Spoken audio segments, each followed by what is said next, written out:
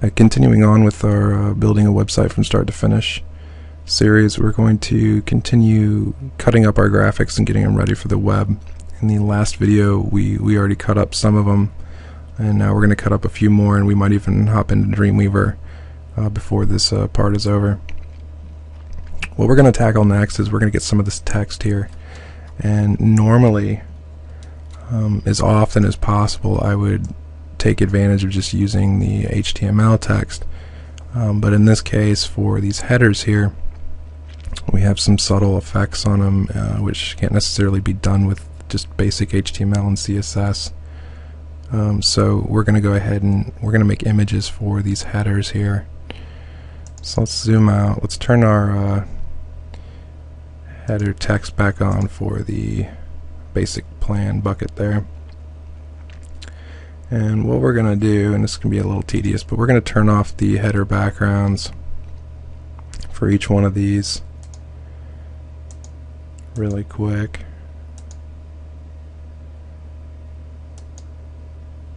And we're going to need to turn off the bucket background as well.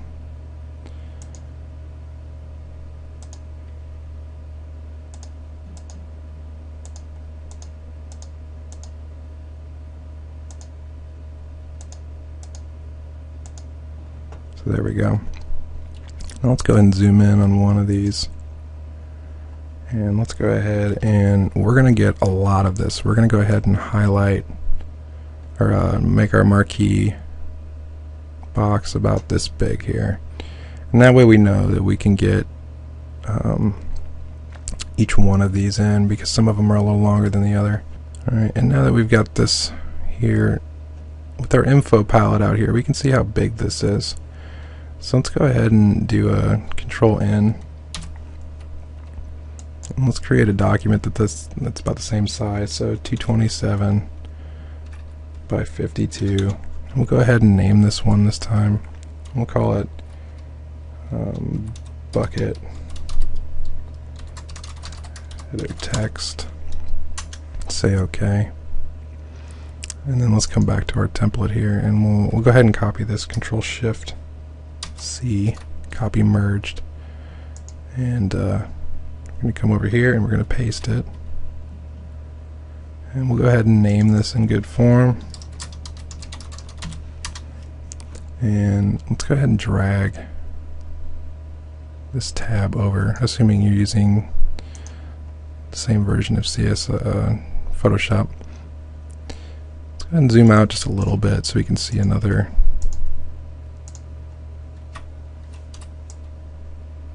bucket here, and we can go ahead and just, with our Marquee Tool selected, we can just move the box.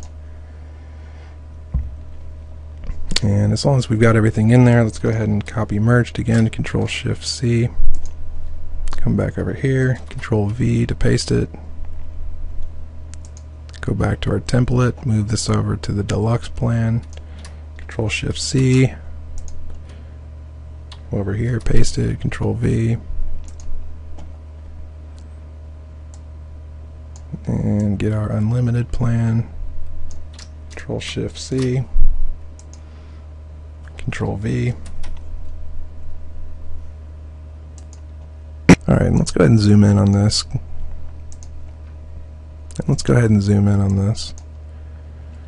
And zoom out a little bit. Alright, and what we're going to do is make some guides here.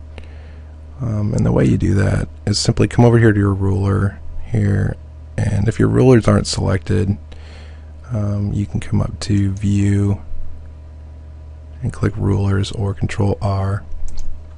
And once on the ruler, you'll see your cursor turn back into an arrow. You can just click and drag and it'll pull a guide out. And we're going to put it right about here. And we're going to do the same up here. Pull this down. Give ourselves a little more room because we've got a Y in some of that text. We need room for it to drop. So let's go ahead and name these really quick.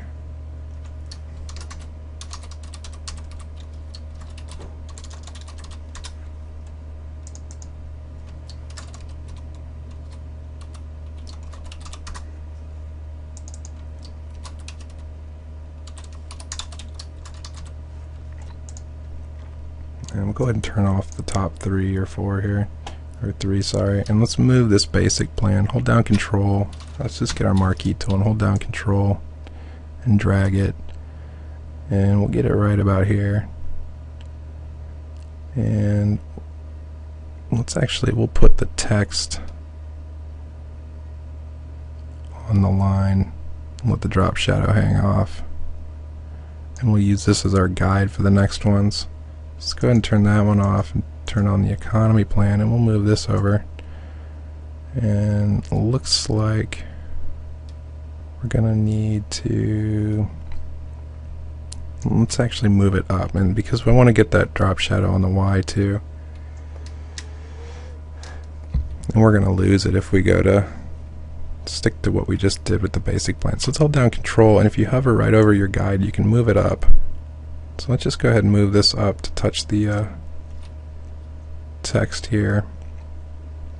Looks like we need to move up just a little more. There we go. So let's hide economy, come back to basic. We'll hold down Control, and if we hold down Shift, it'll keep it kind of in line. And there we go. So now let's go to our deluxe plan. And let's do the same over here. And in the unlimited plan. And now we're good to go. Let's go ahead and view all of them. And actually, now we can see where the longest one ends here. Let's go ahead and get our crop tool, which is if you hit the C key. And let's go ahead and run that box about yay big here. And go ahead and hit enter if you're comfortable with it. And now what we're going to do is turn off our background. We're going to hide the first 3 here. Just have our basic plan, and let's go ahead and save this for the web. So Control Shift Alt S, and this is going to be a PNG, and we're going to say save. And what we'll do is just add on to this with an underscore and just call this basic plan. And really quick, the reason why I did these 2 words a little differently without the underscores is it allows me to visually decipher the 2. The first part, or you would call the prefix, the bucket underscore header underscore text, tells me what this is for, and then the basic plan is kind of the label. And by not putting the underscore and just doing an uppercase, it helps me decipher that a little better, if that makes sense. So let's go ahead and save. And we're going to hide this and show the economy plan. Do the same thing. And I'm going to fly through this now here because you should already know what you're doing.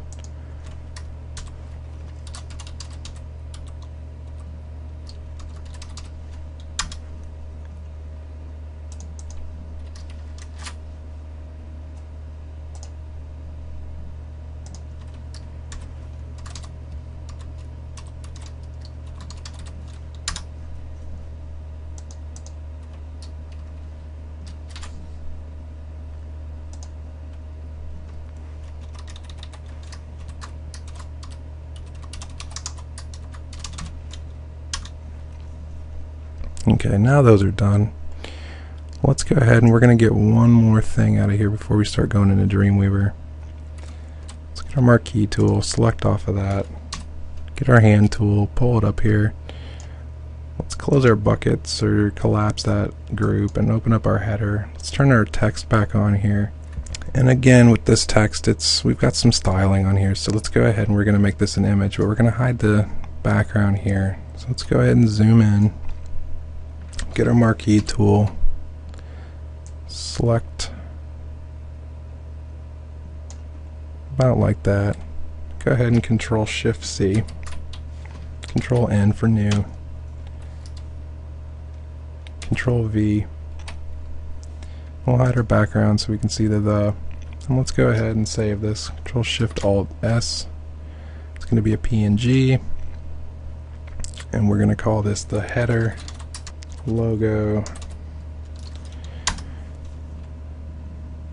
And now let's go back over to Dreamweaver and take a look at what we've already done. We've set up a lot of our document here. If we go to design view. We haven't done much yet with the, we haven't done anything really with the CSS besides just setting it up and getting it ready for us to go head first into it. So let's go ahead and first I'm going to bring my file panel back over here.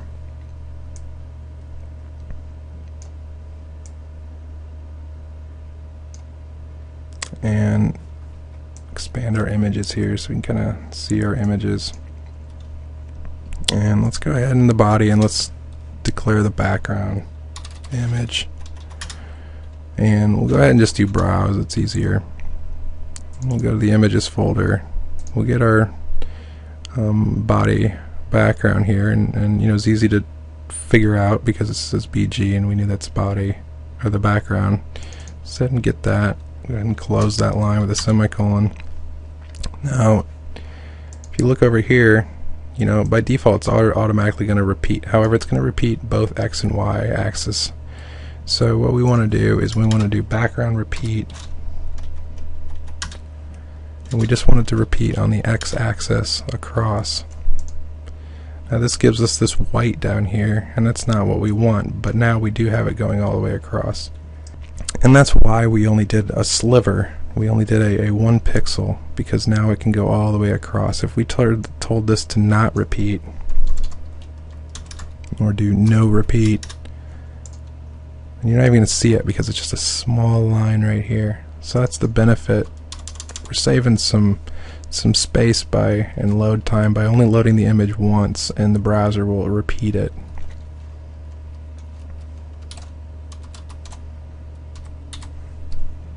So there's that. Now let's flip over to Photoshop again and come back over to our background, and we had that color selected, so it's E4, E4, and we could either come in here and copy this or just remember what it was and come back over to Dreamweaver and do background color, do our pound sign, number sign, paste that code, close the line, and now we've solved our problem down here. It's seamless.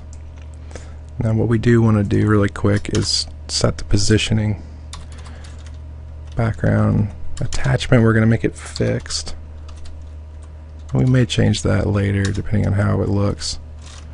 And for the position, what we're going to do is we're going to say top, and that's all we really need to do because it is just a repeated gradient. Let's go ahead and save that. And when we come back, we'll work on some more CSS.